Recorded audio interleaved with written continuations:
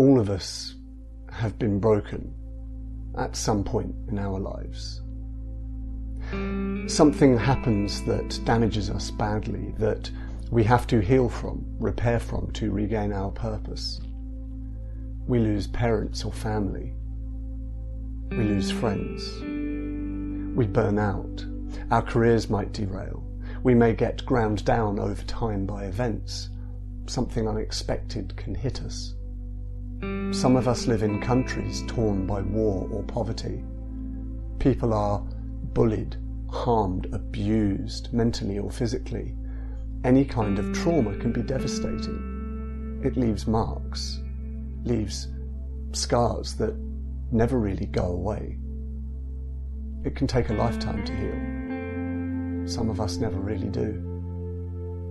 Kintsugi is the Japanese art of preparing something purposeful that has broken, often using a gold, silver or platinum lacquer.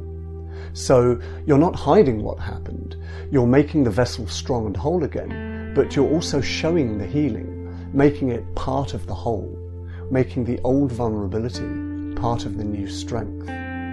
I've always loved the idea because you're not throwing something away or hiding it, or pretending the damage never happened. You are using that breaking to enhance it, to make it unique, to give it new purpose. I think it is really important for us to realise that being broken is not shameful, that it's okay not to be okay.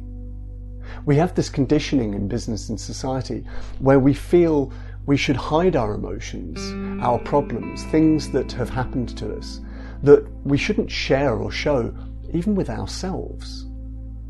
That vulnerabilities are a permanent weakness.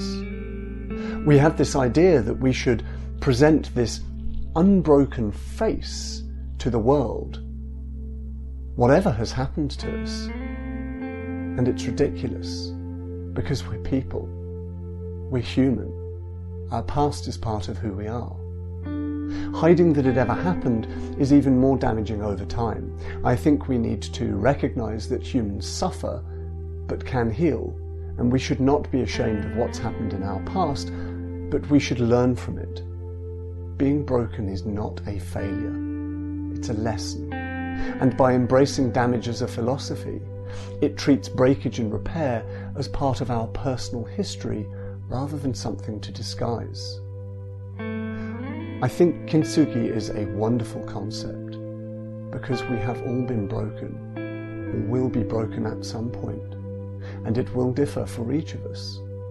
We shouldn't repress it, we shouldn't hide it, because this prevents us from fully healing. We shouldn't be ashamed of having been broken, but we should acknowledge it happened and embrace the lessons it taught us, because they make us who we are. It's an event in our journey, not the end. We can forgive ourselves and move forward with acceptance. Kintsugi, as applied to people, I think is amazing because it says, you were beautiful, and then you were broken. And over time you have healed and repaired, and now you are even more beautiful and unique than before, and just as strong because of that damage, not despite it. I think there's a lesson there. We can all be Kintsugi.